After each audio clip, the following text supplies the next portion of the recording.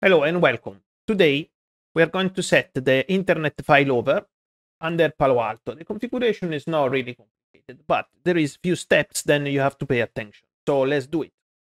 Okay, let's do this. So basically, vediamo un po'. I got already connect, of course, two links. This is the second provider, and this is the first provider. So what we want failover.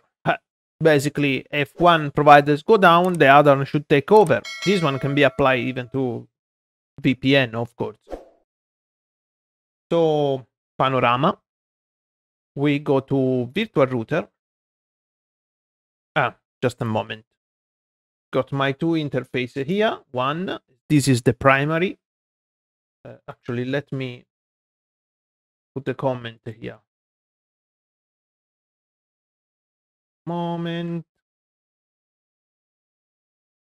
Not really important, but just maybe for your convenience. Primary. Yes. Fake link is because it's the second one. I'm going to change the name. P. Okay, and come back to my template. So we are going to under a virtual router. Then now this is the normal configuration. I have just one link set. When to set the second link, so I need to set the second VR and NAT. So I think we can set straight the NAT. So under policy NAT, add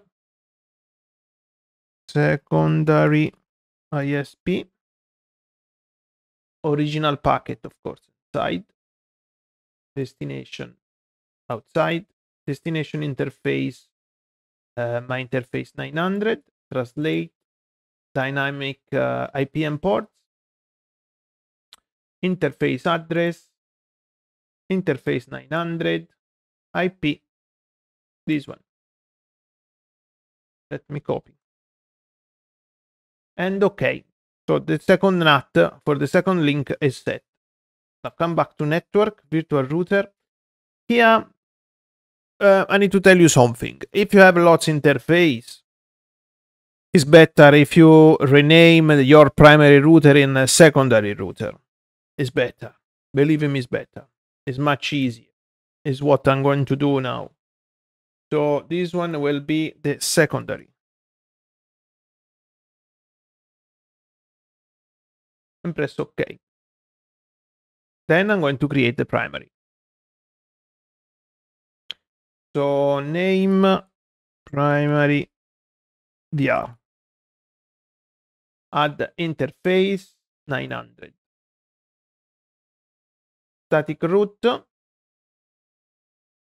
So I'm going to say backup ISP, destination all, interface no, and IP. I'm going to select the gateway for the second provider and press OK. At this point, we need to set the return path for the data under our primary router. So this one. So return path 192.168.0.0/16. This one is because my internal interface it's 10.0, so that reason I'm using 2 octet. Interface none, and the next VR, secondary VR, and press OK. Okay, and I think till now everything looks good. Now under policy, go and select policy based forwarding. Click add, then give a name. policy based forwarding internet. So source inside destination. Here I'm going to select these three addresses. So I'm going to click negate. Forwarding my primary interface for my primary ISP. Next stop IP address 192.168.0.1. So monitor. I have already the profile for monitoring, but I'm going to show you in a minute. Call failover and then put Google IP address. So under network, if you want to create the profile, monitor here on the left, and just add and create. You give a name, select failover, and press OK.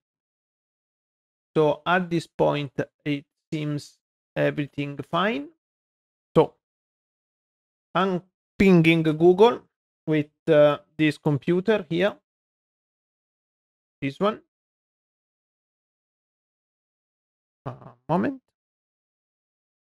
Google. Ping. And let me see if we can see with the trace.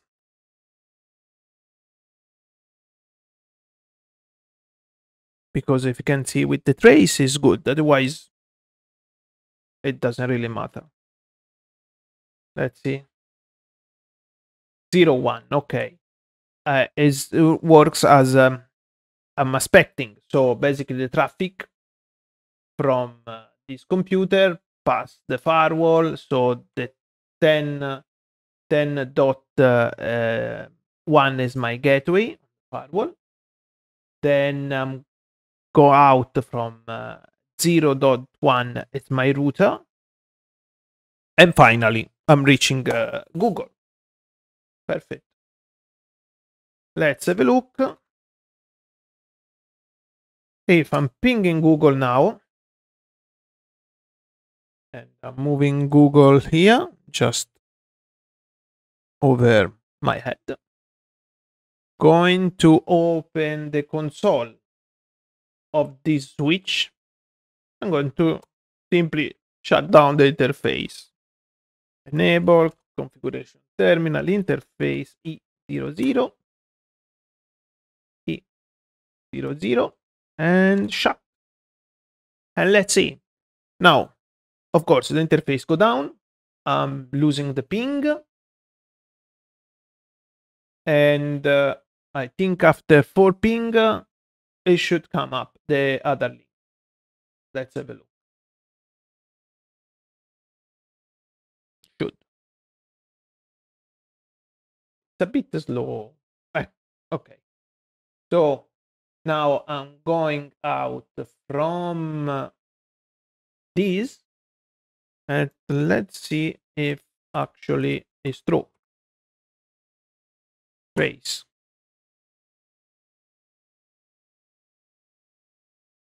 So 10.1 is this interface. 10.0.137.1 is the PNet virtual interface. Then 0.1 again is my real router for rich internet. So it works. Here is how you can set up the dual ISP with, of course, failover. So for now is everything. Thank you for watching. Of course, subscribe to my channel, help me to grow up. And if you like the video, please leave one like. Just one is enough. And of course, if you need something, just leave a comment or join the Telegram group and ask the question.